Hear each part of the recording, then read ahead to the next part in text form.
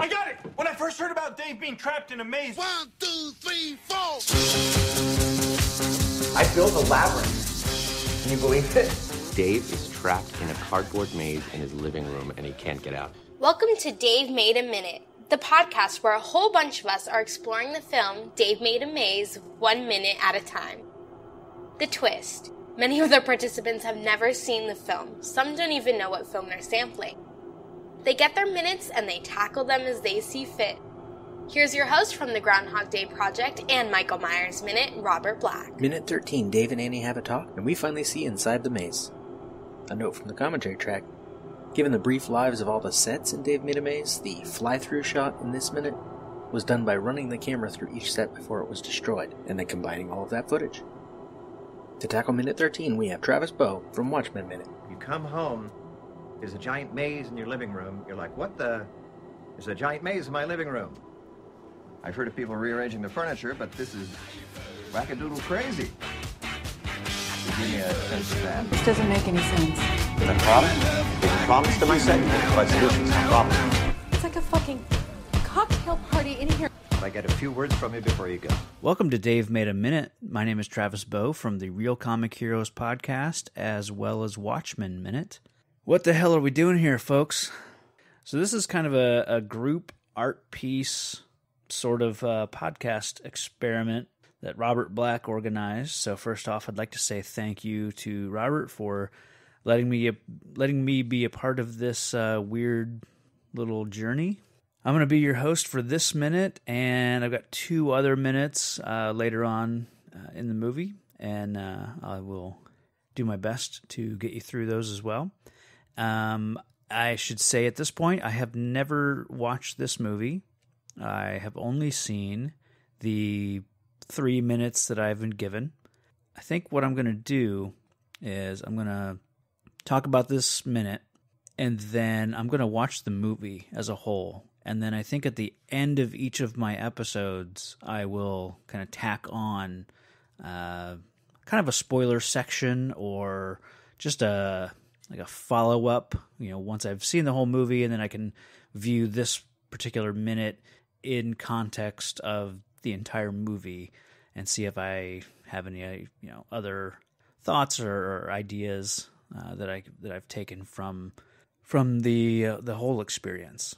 But for now, I'm just going to talk about this minute. Again, this is the only minute I have seen of the movie, and this is minute 13, which starts with Gordon saying he will get it, and ends with Dave sitting alone in this little cardboard chamber that I assume he's constructed, and kind of looking up at the echoing voice of, what is her name? Amy? So we start the minute, dude saying he'll get it, so I'm assuming there was a knock at the door, and then go tend to some other situation, and it took me a minute, but I recognized the older fellow that he's talking to as Rick Overton, sort of a well-known figure in comedy, and I know, think I remember him mostly from, he was one of the brownies alongside Kevin Pollak in Willow, and then one of the drunk guys in Groundhog Day alongside Bill Murray. Shout out to Groundhog Minute, because one of the minutes I joined with over there was a Rick Overton minute where they were in the car running from the cops. I also know Rick Overton as Pam's dad in The Office, and a handful of episodes. He the wedding episode, and maybe 1 or 2 others that he would sort of pop up in. But yeah, Rick Overton's got 173 credits in IMDb, so dude's been around a long time. I'm not sure if this. He's got this cardigan on, and he's wearing it over a floral print shirt. I don't know if that's breaking any laws of fashion. The cardigan that he's wearing is very patterned. It's not a printed pattern, but it's a textural pattern that, again, I'm not sure if it's clashing against the the floral shirt that he's wearing, but it's a look. He's got this crazy wide-eyed, like maybe homeless kind of vibe about him, like just very unhinged maybe. When Gordon says, I'll get it, and walks off, Rick Overton's character reacts in the like a surprised manner. His eyes get really big as his eyes kind of follow Gordon as he walks away, and he just gets this startled look on his face as if Gordon's gonna turn around and spring back and attack him or something. He's just very suspect of Gordon, I think, and probably of just about anybody. So Gordon walks past Annie, and she apparently kind of reaches out, maybe grabs his arm as he walks by, because her arm kind of falls down at her side as Gordon passes. So I don't know if it's a half-hearted attempt at like stopping him from going to get it, or comforting in some way. Don't know. This is one of those things that context will probably help with that. But he walks past, and she just has this like sad and almost ashamed look on her face. Maybe embarrassment, I don't know. And then she goes to crouch down and talks to Dave, or rather talks to a little fan that has been set up as like, I guess like an exhaust vent or air intake. See, I'm looking at it now, and the blades are spinning, draw air in, I think. So anyways, she's talking to this fan blade as it's spinning, and you can hear Dave's voice, and she crouches down. She says, "What?" And Dave says, "I'm sorry, I can't figure my way out of here. I feel like a fish in a fishbowl. Everything is so close. I'm really sorry." So when he says he's sorry, it makes me wonder how long he's been in here. I don't know if this is like day 2 or if this is, weeks that he's been here.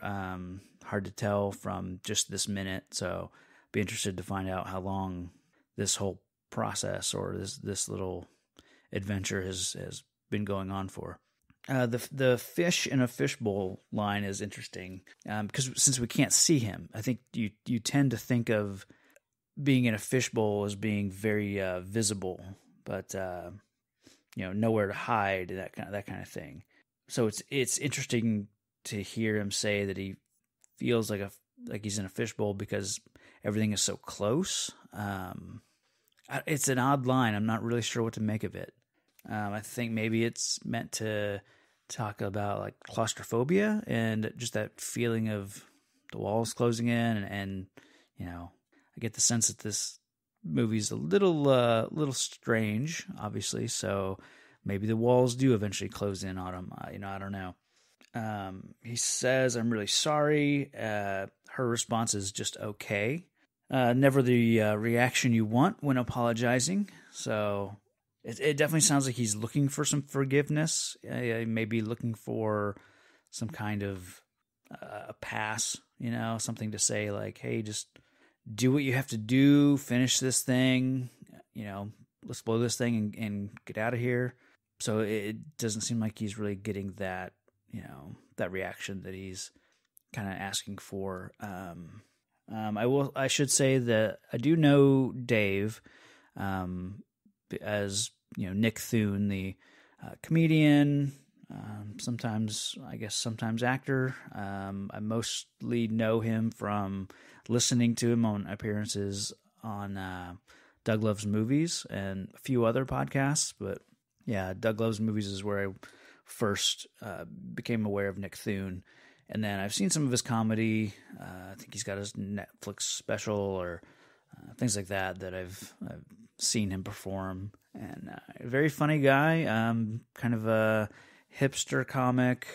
Kind of looks a little more clean cut here in this minute. Just wearing a baseball T-shirt and jeans, and whereas now he looks very hipster, like I said, big beard, that kind of stuff.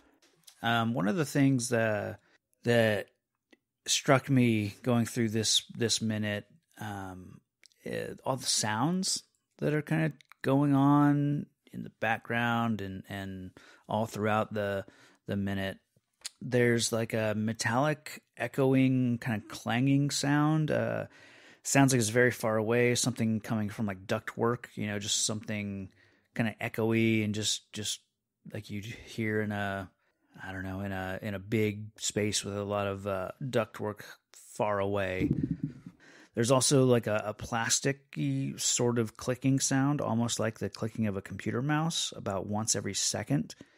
And then I noticed the sound of a low thrumming, like heartbeat sound. It's very fast, and I think it's meant to be air flowing over those fan blades, that exhaust fan. But to me, it just sounds very heartbeat-like, very, it's providing this some essential elements such as air into this maze. We get the line from Dave from Annie. She says, "This is stupid," and he says, "Not from in here." I'm guessing he's in this maze and for only reasons like he can understand, and from what I assume, he sort of understands why he's there, and like maybe he's put himself here and he's looking for understanding for all of this, but he can't really provide more reason for his situation.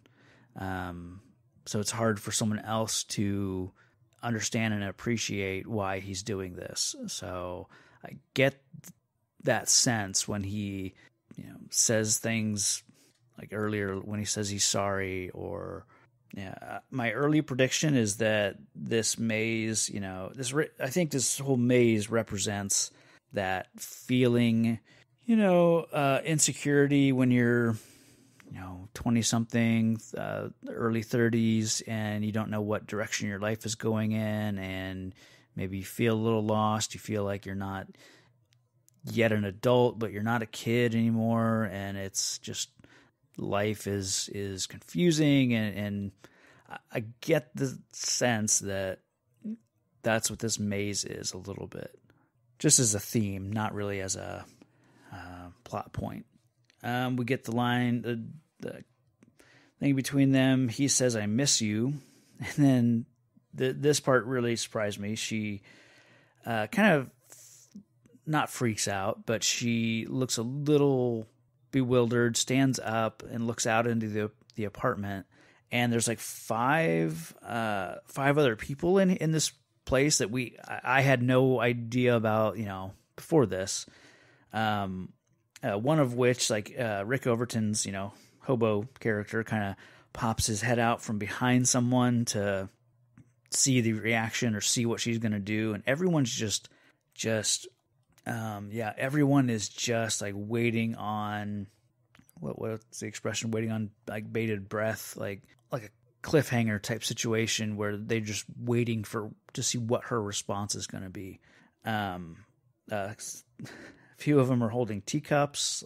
It's just this weird audience, and they're a very captive audience. It feels like a audience of a rom-com. Like they seem to be hanging on to this, like, "I miss you" line, as if they're getting the payoff to a will they, won't they storyline. Like they're viewing this relationship almost like you're watching Friends and you see, what are Ross and Rachel how are they gonna, are they gonna make it through this kind of thing?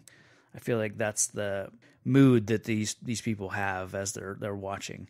I'll accept there's a chick on the right with this big floppy hat, and she looks unamused, like just does not seem to be her scene.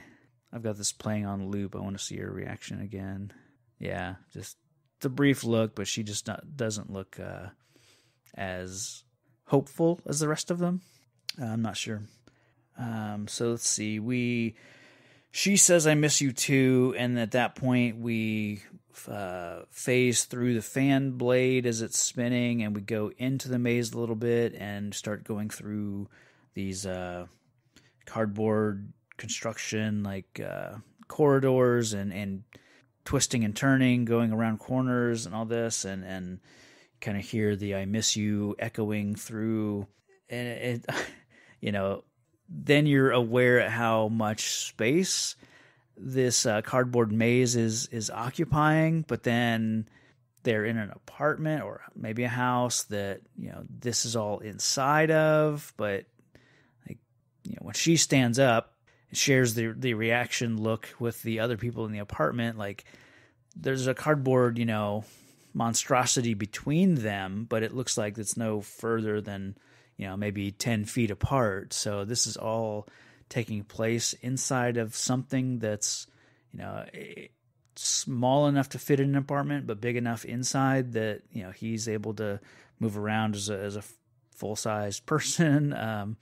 So definitely a surprising a bit, So I'm not sure how that exactly works.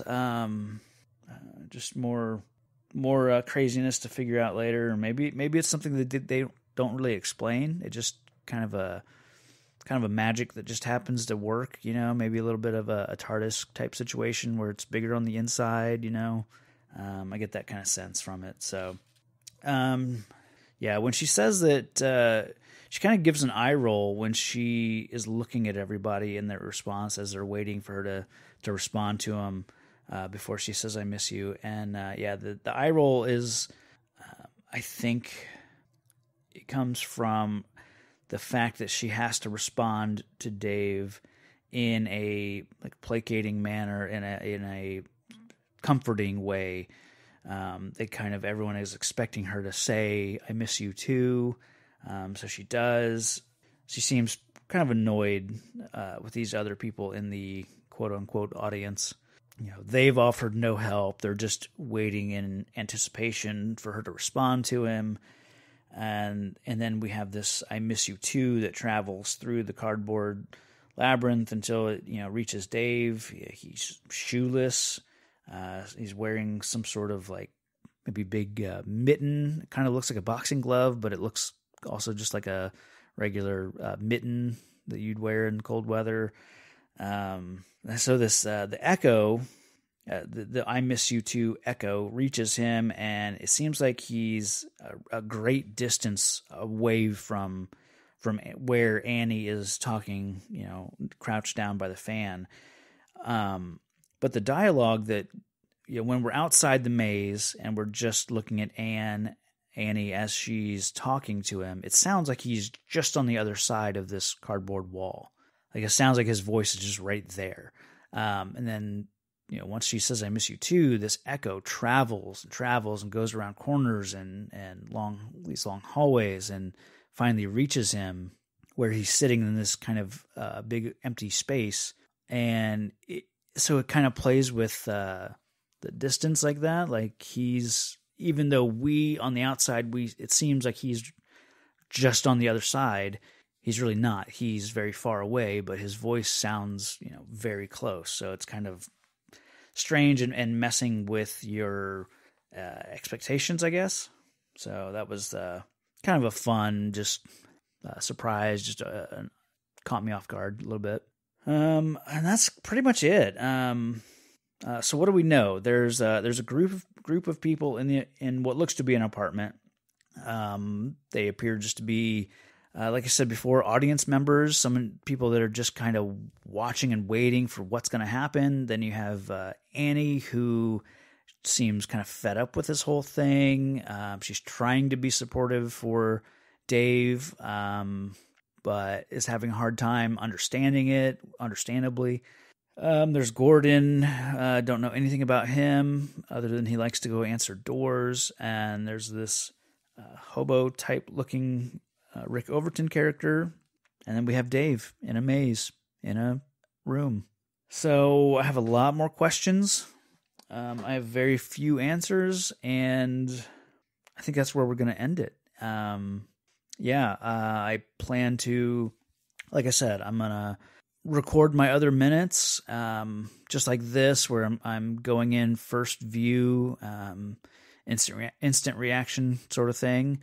And then I'm going to watch the whole movie, and then I'm going to come back with a little spoiler section or post viewing follow up, I guess, and kind of talk about it. So if you are also going into this kind of 1 minute at a time, basically end the episode here, and I'll say, throw out my plugs, catch me over at Real Comic Heroes. It's my podcast where we go through comic book movies, going chronologically through the decades and through the years, and finding out just how the genre has changed. And then you can also find me over on Watchmen Minute, where we are breaking down the director's cut of Zack Snyder's Watchmen 1 minute at a time.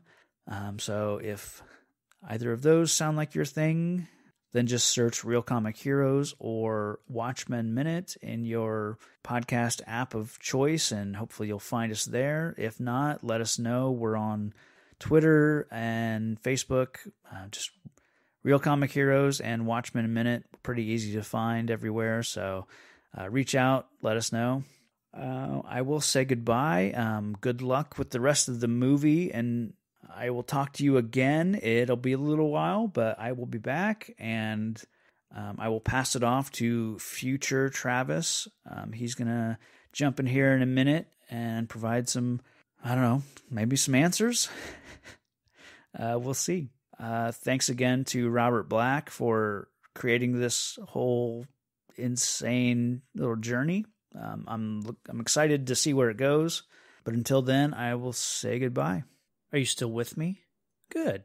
So this section is going to sort of be kind of looking back at the minute with the context of the previous 12 minutes, now that I've watched the whole thing, and a little bit of the rest of the movie. I'm not going to go into too much detail for the rest of the movie in case you're following along with the episodes of the podcast, but you haven't gone the entire length of the movie.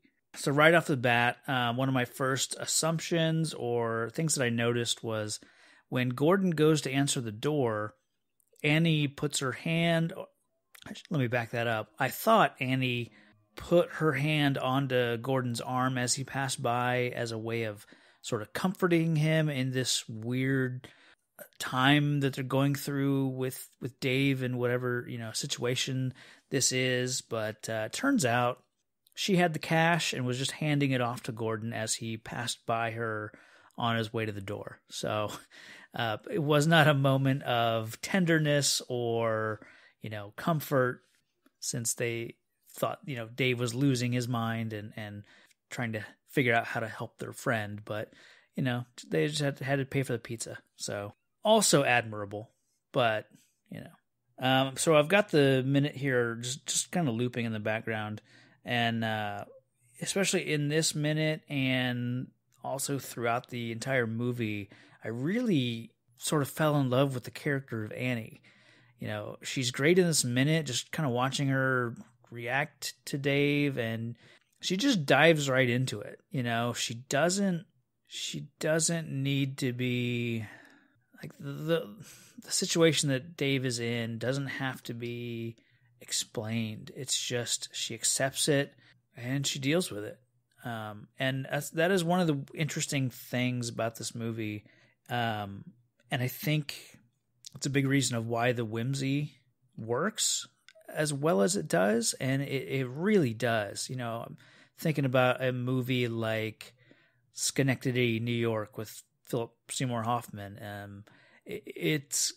know it's not spelled Schenectady, but it's spelled like Syndosh, New York, or some weird title for that movie. But it's another weird movie where, he's writing a play about his life, and as he writes the play and as they begin to build sets, the sets grow around them, and eventually they build his apartment inside of a warehouse, and then as the story goes on, they start to build a city block with inside of a warehouse, and then that warehouse, they outgrow it, so they build a warehouse around that warehouse to encompass everything. And so it also plays with the kind of bending the physics of space and 3 dimensions, like this does with kind of with having this maze, this full-size maze inside of a box inside this living room. But I think it works as well as it does here because everyone just accepts the whimsy of it. You know, when Dave says, I'm inside of a maze, they understand that he is, you know, deep inside of a maze. They don't think that he is just sitting in a cardboard box inside of the living room. Everyone just dives in and understands that when he says maze, they understand that it's not just, you know, like I said, it's not just him sitting inside of a box.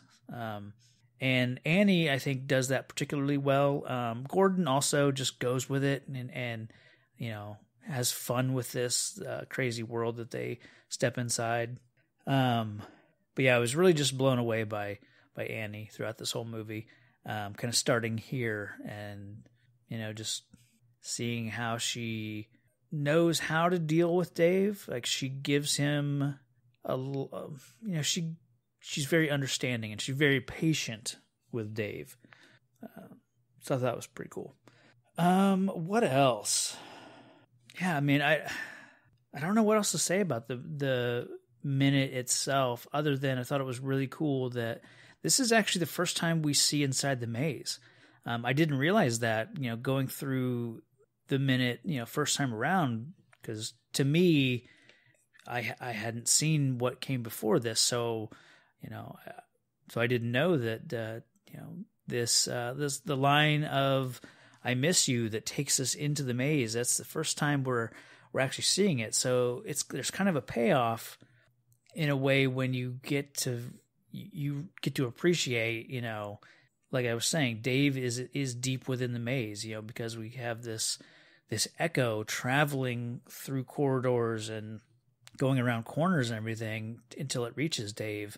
So yeah, I really enjoyed kind of finding out that this minute is the first look inside the maze. So that was another reason for me to be happy with getting this minute. So don't know what else to say about this minute. The movie as a whole, once I watched it, I couldn't really turn it off. I just really was taken by the movie, and again, it comes back to that whimsy. Like, I loved how it just had fun with doing whatever it wanted, and it never felt it's a ridiculous movie, but in a good way, not in a, you know, what were they thinking? How did they, you know, nothing ridiculous is not a negative here. Fun, whimsy, ridiculous. Yeah. I really enjoyed it. I'm really glad to be a part of this project. And now I'm just rambling, so I think I'll end it there.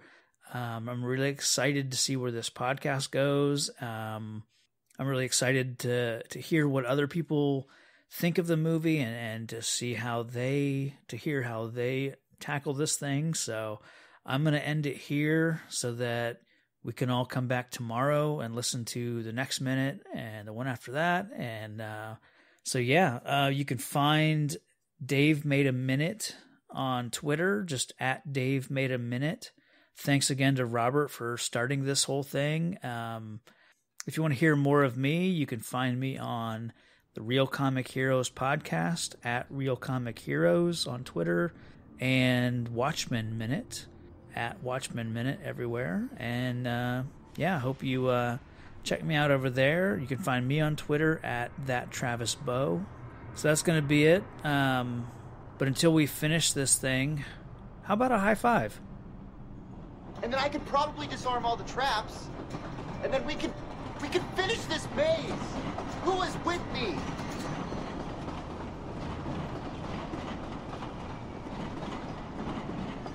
That was Travis Bow from Watchmen Minute taking on minute 13 of Dave Made a Maze.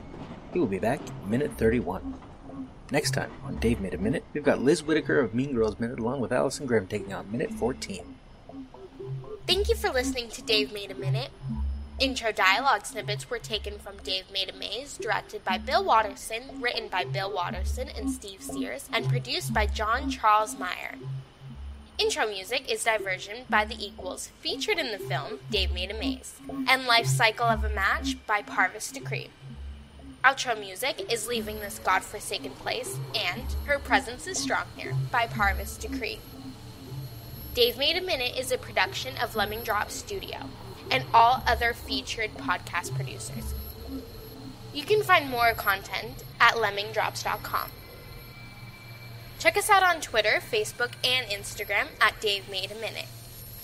If you like what you hear, throw us a rating and review on your podcatcher of choice, and check out all of the participants' other shows to spread the love around.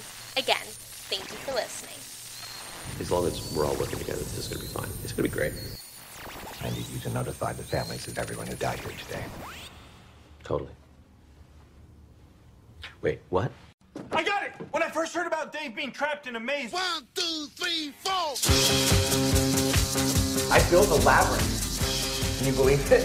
Dave is trapped in a cardboard maze in his living room and he can't get out. Welcome to Dave Made a Minute, the podcast where a whole bunch of us are exploring the film Dave Made a Maze 1 minute at a time. The twist. Many of the participants have never seen the film. Some don't even know what film they're sampling. They get their minutes and they tackle them as they see fit. Here's your host from the Groundhog Day Project and Michael Myers Minute, Robert Black. Minute 13, Dave and Annie have a talk, and we finally see inside the maze. A note from the commentary track. Given the brief lives of all the sets in Dave Made a Maze, the fly-through shot in this minute was done by running the camera through each set before it was destroyed, and then combining all of that footage. To tackle Minute 13, we have Travis Bowe from Watchmen Minute. You come home, there's a giant maze in your living room. You're like, what the? There's a giant maze in my living room.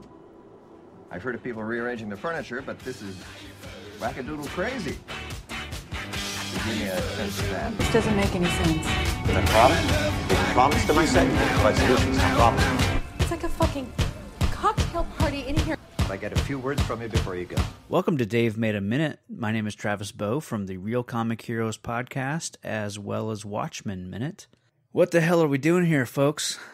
So this is kind of a group art piece sort of podcast experiment that Robert Black organized. So first off, I'd like to say thank you to Robert for letting me be a part of this weird little journey. I'm going to be your host for this minute, and I've got 2 other minutes later on in the movie, and I will do my best to get you through those as well. I should say at this point, I have never watched this movie. I have only seen the 3 minutes that I've been given. I think what I'm going to do is I'm going to talk about this minute, and then I'm going to watch the movie as a whole. And then I think at the end of each of my episodes, I will kind of tack on kind of a spoiler section or just a follow-up, once I've seen the whole movie, and then I can view this particular minute in context of the entire movie and see if I have any, other thoughts or ideas that I've taken from the whole experience.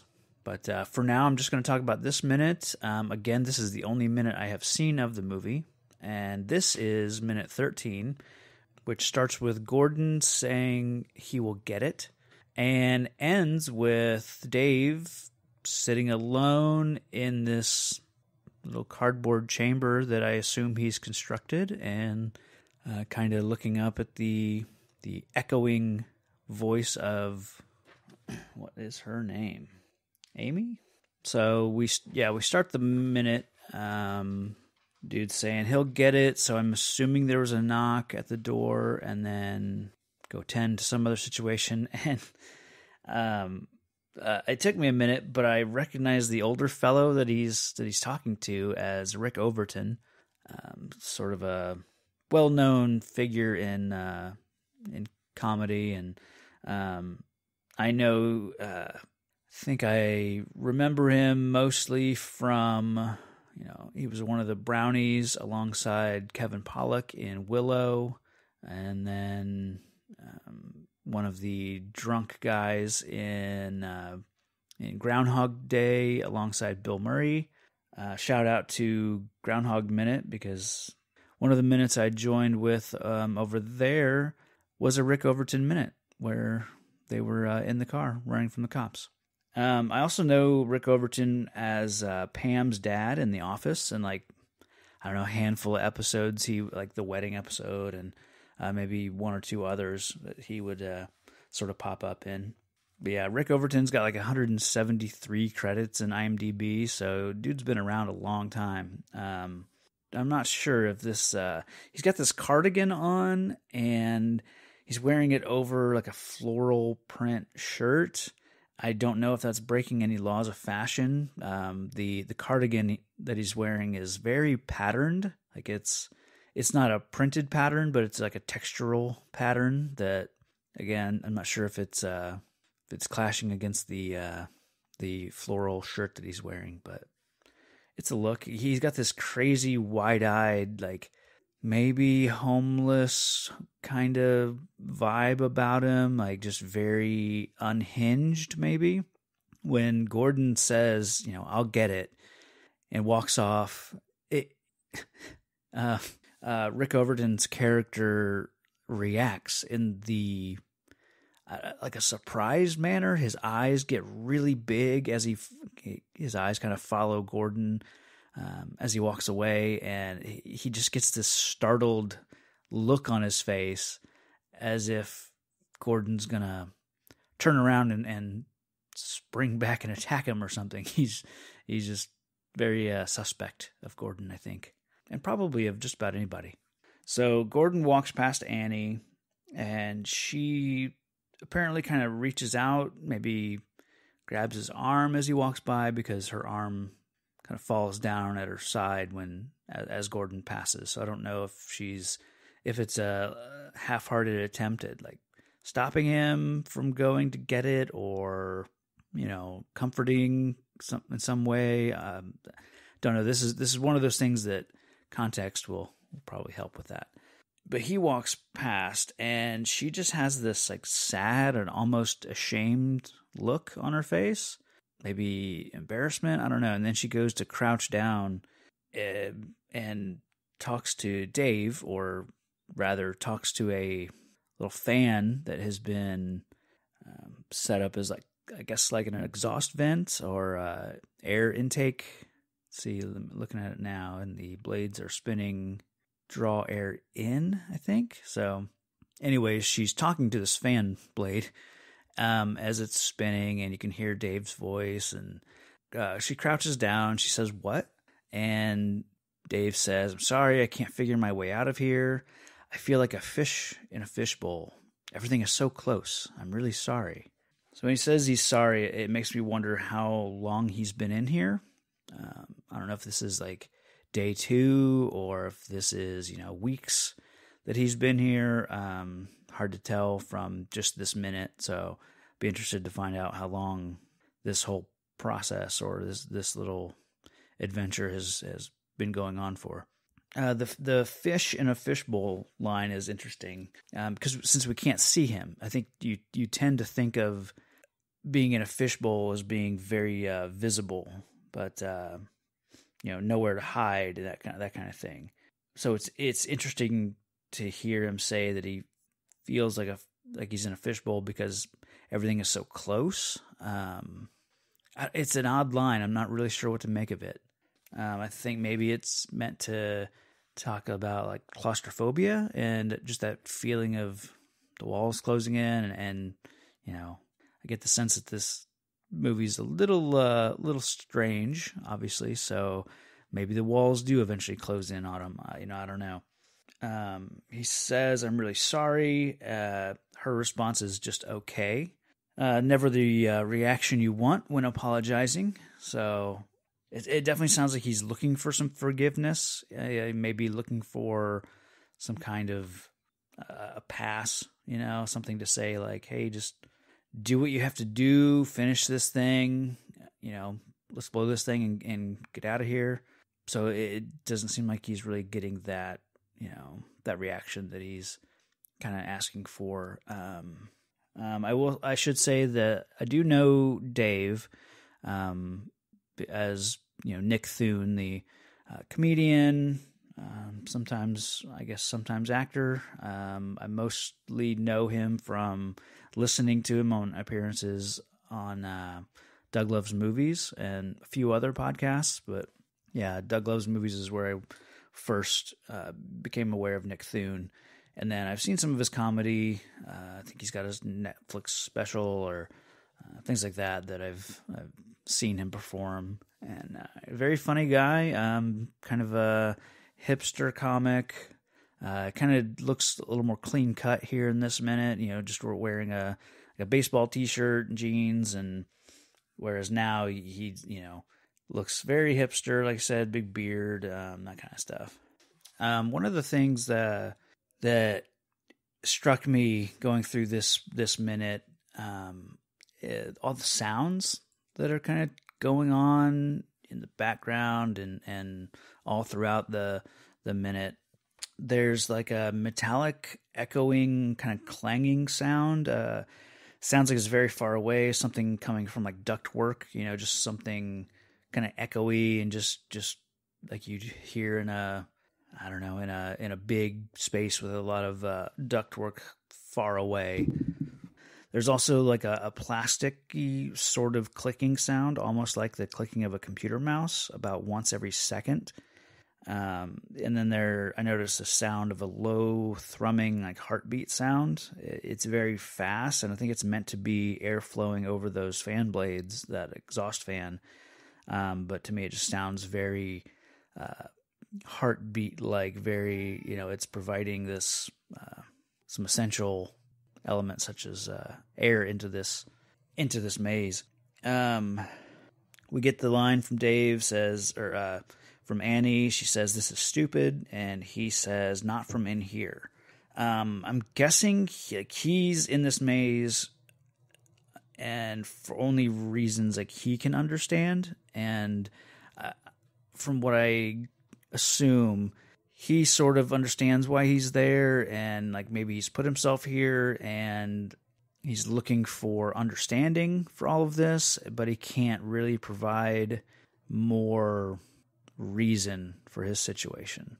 So it's hard for someone else to understand and appreciate why he's doing this. So I get that sense when he, says things like earlier when he says he's sorry, or my early prediction is that this maze, I think this whole maze represents that feeling, insecurity when you're 20-something, early 30s, and you don't know what direction your life is going in, and maybe you feel a little lost. You feel like you're not yet an adult, but you're not a kid anymore, and it's just life is confusing, and I get the sense that that's what this maze is a little bit, just as a theme, not really as a plot point. We get the line, the thing between them. He says, "I miss you," and then this part really surprised me. She kind of not freaks out, but she looks a little bewildered, stands up and looks out into the apartment, and there's like five other people in this place that I had no idea about, before this. One of which, like Rick Overton's, hobo character, kind of pops his head out from behind someone to see the reaction or see what she's going to do, and everyone's just everyone is just like waiting on what's the expression? Waiting on like bated breath, like a cliffhanger type situation where they're just waiting to see what her response is going to be. A few of them are holding teacups. It's just this weird audience, and they're a very captive audience. It feels like a audience of a rom-com. Like they seem to be hanging on to this, like, "I miss you" line, as if they're getting the payoff to a will they, won't they storyline. Like they're viewing this relationship almost like you're watching Friends and you see, what are Ross and Rachel how are they gonna, are they gonna make it through this kind of thing? I feel like that's the mood that these people have as they're watching. All except there's a chick on the right with this big floppy hat, and she looks unamused. Like, just does not seem to be her scene. I've got this playing on loop. I want to see her reaction again. Yeah, just it's a brief look, but she just doesn't look as hopeful as the rest of them. I'm not sure. So let's see. She says, "I miss you too," and at that point we phase through the fan blade as it's spinning, and we go into the maze a little bit and start going through these cardboard construction, like corridors and twisting and turning, going around corners and all this, and kind of hear the "I miss you" echoing through, and it then you're aware at how much space this cardboard maze is occupying, but then they're in an apartment or maybe a house that, this is all inside of, but when she stands up and shares the reaction look with the other people in the apartment, like there's a cardboard, monstrosity between them, but it looks like it's no further than, maybe 10 feet apart. So this is all taking place inside of something that's, small enough to fit in an apartment, but big enough inside that, he's able to move around as a full-sized person. So definitely a surprising a bit, So I'm not sure how that exactly works. Just more craziness to figure out later, or maybe it's something that they don't really explain. It just kind of a magic that just happens to work. Maybe a little bit of a TARDIS type situation where it's bigger on the inside. I get that kind of sense from it. So, yeah, when she says that, she kind of gives an eye roll when she is looking at everybody in their response as they're waiting for her to respond to him before she says, "I miss you." And the eye roll is, I think it comes from the fact that she has to respond to Dave in a placating manner, in a comforting way. Everyone is expecting her to say, "I miss you too." So she does. She seems kind of annoyed with these other people in the quote-unquote audience. They've offered no help. They're just waiting in anticipation for her to respond to him. And then we have this "I miss you too" that travels through the cardboard labyrinth until it reaches Dave. He's shoeless. He's wearing some sort of maybe big mitten. It kind of looks like a boxing glove, but it looks also just like a regular mitten that you'd wear in cold weather. So this the echo, the "I miss you too" echo reaches him, and it seems like he's a great distance away from where Annie is talking, crouched down by the fan. But the dialogue that, when we're outside the maze and we're just looking at Annie as she's talking to him, it sounds like he's just on the other side of this cardboard wall. Like, it sounds like his voice is just right there. And then, once she says, "I miss you too," this echo travels and goes around corners and these long hallways, and finally reaches him where he's sitting in this kind of big empty space. And so it kind of plays with the distance like that. Like, even though we on the outside, it seems like he's just on the other side, he's really not. He's very far away, but his voice sounds, very close. So it's kind of strange and messing with your expectations, I guess. So that was kind of a fun, just surprise, just caught me off guard a little bit. And that's pretty much it. So what do we know? There's a group of people in what looks to be an apartment.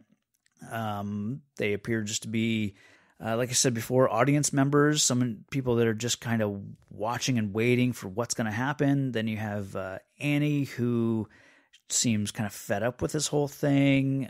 She's trying to be supportive for Dave, but is having a hard time understanding it, understandably. There's Gordon. Don't know anything about him other than he likes to go answer doors. And there's this hobo type looking Rick Overton character. And then we have Dave in a maze in a room. So I have a lot more questions. I have very few answers, and I think that's where we're going to end it. I plan to, like I said, I'm going to record my other minutes, just like this, where I'm going in first view, instant reaction sort of thing. And then I'm going to watch the whole movie, and then I'm going to come back with a little spoiler section or post viewing follow up, I guess, and kind of talk about it. So if you are also going into this kind of 1 minute at a time, basically end the episode here, and I'll say, throw out my plugs, catch me over at Real Comic Heroes. It's my podcast where we go through comic book movies, going chronologically through the decades and through the years, and finding out just how the genre has changed. And then you can also find me over on Watchmen Minute, where we are breaking down the director's cut of Zack Snyder's Watchmen 1 minute at a time. So if either of those sound like your thing, then just search Real Comic Heroes or Watchmen Minute in your podcast app of choice, and hopefully you'll find us there. If not, let us know. We're on Twitter and Facebook, just Real Comic Heroes and Watchmen Minute. Pretty easy to find everywhere, so reach out, let us know. I will say goodbye. Good luck with the rest of the movie, and I will talk to you again. It'll be a little while, but I will be back, and I will pass it off to future Travis. He's going to jump in here in a minute and provide some, maybe some answers. We'll see. Thanks again to Robert Black for creating this whole insane little journey. I'm excited to see where it goes, but until then, I will say goodbye. Are you still with me? Good. So this section is going to sort of be kind of looking back at the minute with the context of the previous 12 minutes, now that I've watched the whole thing, and a little bit of the rest of the movie. I'm not going to go into too much detail for the rest of the movie in case you're following along with the episodes of the podcast, but you haven't gone the entire length of the movie. So right off the bat, one of my first assumptions or things that I noticed was when Gordon goes to answer the door, Annie puts her hand... Let me back that up. I thought Annie put her hand onto Gordon's arm as he passed by as a way of sort of comforting him in this weird time that they're going through with Dave and whatever, situation this is. But turns out she had the cash and was just handing it off to Gordon as he passed by her on his way to the door. So it was not a moment of tenderness or, comfort, since they thought, Dave was losing his mind and trying to figure out how to help their friend. But, they just had to pay for the pizza. So also admirable, but, so I've got the minute here just kind of looping in the background. And especially in this minute and also throughout the entire movie, I really sort of fell in love with the character of Annie. She's great in this minute, just kind of watching her react to Dave, and she just dives right into it. She doesn't need to be like the situation that Dave is in doesn't have to be explained. It's just she accepts it and she deals with it. And that is one of the interesting things about this movie. And I think it's a big reason of why the whimsy works as well as it does. And it really does. I'm thinking about a movie like Schenectady, New York with Philip Seymour Hoffman. I know it's not spelled Schenectady, but it's spelled like Syndosh, New York, or some weird title for that movie. But it's another weird movie where, you know, he's writing a play about his life, and as he writes the play and as they begin to build sets, the sets grow around them, and, you know, eventually they build his apartment inside of a warehouse, and then as the story goes on, they start to build, you know, a city block with inside of a warehouse, and then that warehouse, they outgrow it, so they build a warehouse around that warehouse to, you know, encompass everything. And so it also plays with the kind of bending the physics of space and 3 dimensions, like this does, with kind of with having this maze, this full-size maze inside of a box inside this living room. But I think it works as well as it does here because everyone just accepts the whimsy of it. You know, when Dave says, "I'm inside of a maze," they understand that he is, you know, deep inside of a maze. They don't think that he is just sitting in a cardboard box inside of the living room. Everyone just dives in and understands that when he says maze, they understand that it's not just, you know, like I said, it's not just him sitting inside of a box. And Annie, I think, does that particularly well. Gordon also just goes with it and you know, has fun with this crazy world that they step inside. But yeah, I was really just blown away by Annie throughout this whole movie. Kind of starting here and, you know, just seeing how she knows how to deal with Dave. Like, she gives him you know, she's very understanding and she's very patient with Dave.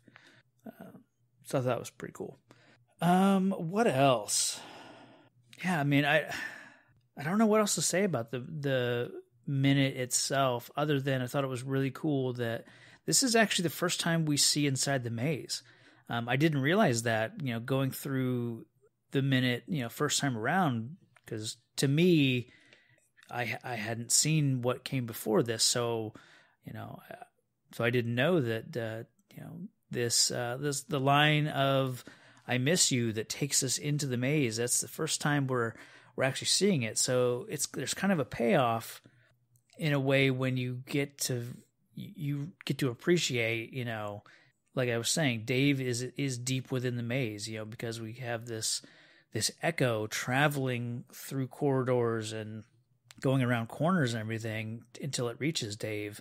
So yeah, I really enjoyed kind of finding out that this minute is the first look inside the maze. So that was another reason for me to be happy with getting this minute. So don't know what else to say about this minute. The movie as a whole, once I watched it, I couldn't really turn it off. I just really was taken by the movie, and again, it comes back to that whimsy. Like, I loved how it just had fun with doing whatever it wanted, and it never felt it's a ridiculous movie, but in a good way, not in a, you know, what were they thinking? How did they, you know, nothing ridiculous is not a negative here. Fun, whimsy, ridiculous. Yeah. I really enjoyed it. I'm really glad to be a part of this project. And now I'm just rambling, so I think I'll end it there. I'm really excited to see where this podcast goes. I'm really excited to hear what other people think of the movie and to hear how they tackle this thing. So I'm going to end it here so that we can all come back tomorrow and listen to the next minute and the one after that. And so yeah, you can find Dave Made a Minute on Twitter, just at Dave Made a Minute. Thanks again to Robert for starting this whole thing. If you want to hear more of me, you can find me on the Real Comic Heroes podcast, at Real Comic Heroes on Twitter, and Watchmen Minute, at Watchmen Minute everywhere. And yeah, I hope you check me out over there. You can find me on Twitter at ThatTravisBow. So that's going to be it. But until we finish this thing, how about a high five? And then I could probably disarm all the traps. And then we can finish this maze. Who is with me?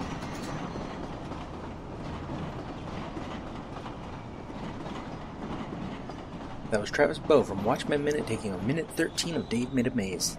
He will be back in Minute 31. Next time on Dave Made a Minute, we've got Liz Whitaker of Mean Girls Minute along with Allison Graham taking on Minute 14. Thank you for listening to Dave Made a Minute.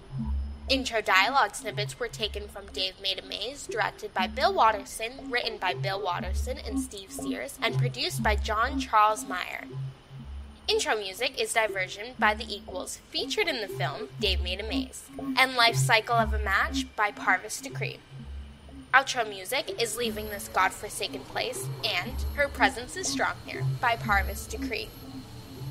Dave Made a Minute is a production of Lemming Drop Studio and all other featured podcast producers.